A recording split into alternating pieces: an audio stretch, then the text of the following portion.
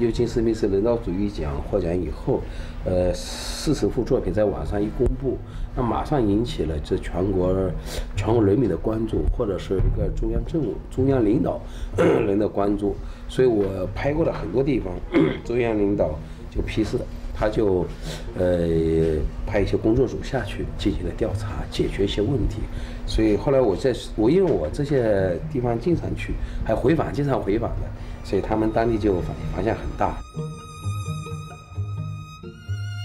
Guang Lu's photographs remind us of the prices that we have had to pay for the rapid urbanization, for rapid economic growth, and how people are caught by this inferno of economic growth. And so if we do not listen to these human voices, if we do not listen to the pain and to the trauma, we're just going to slip down.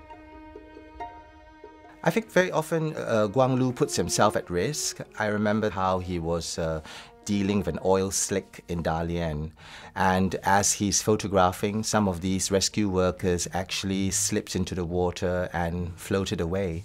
And even though he was trembling, he still continued to shoot.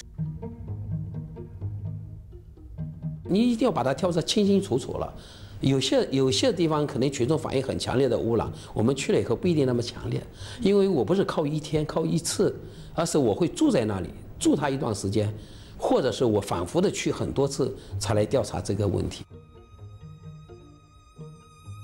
He does bring in a very strong reminder for me that we need documenters. We need documenters of our time, so that we can remember and we can actually say that this should not happen anymore.